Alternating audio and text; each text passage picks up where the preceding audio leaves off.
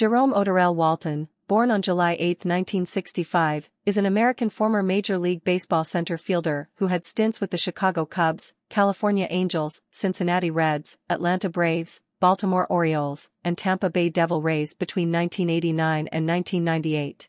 He batted and threw right-handed, hailing from Newnan, Georgia. Baseball career. Walton graduated from Newnan High School and pursued further education at Enterprise State Junior College. Drafted in the second round, 36th overall, of the 1986 Major League Baseball draft by the Chicago Cubs, he made his Major League debut on April 4, 1989. Walton earned the title of the 1989 National League Rookie of the Year, a distinction not bestowed upon a Cub since Ken Hubbs in 1962.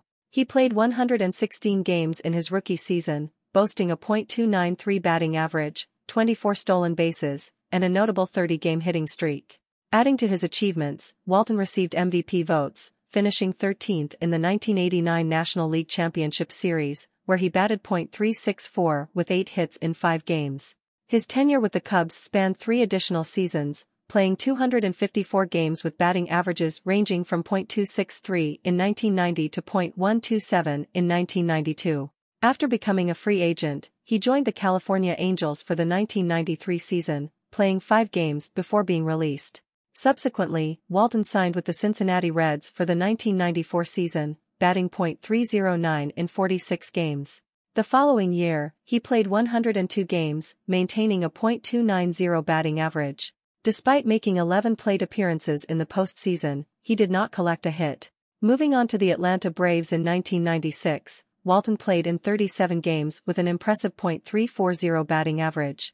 Another postseason stint followed in 1997 with the Baltimore Orioles, but he did not register a hit in 4 plate appearances. Walton concluded his career in 1998, playing 12 games with the Tampa Bay Devil Rays before being cut in May. Career stats. Over his 10-year Major League career, Walton compiled a .269 batting average, hitting 25 home runs, driving in 132 runs, and stealing 58 bases, primarily in a reserve role. Notably, during his early days with the Cubs, fans tracked his batting average with a Jerome-o-meter, a spin-off of the Shawano-meter used during his rookie season in 1989 to monitor the average of Cubs shortstop Shawn Dunston.